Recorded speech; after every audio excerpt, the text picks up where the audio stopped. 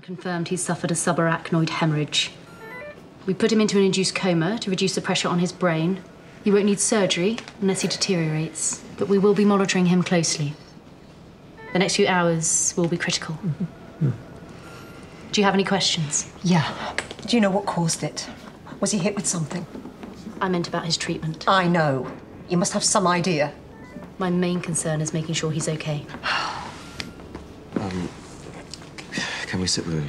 One at a time, for now, when the nurse is finished.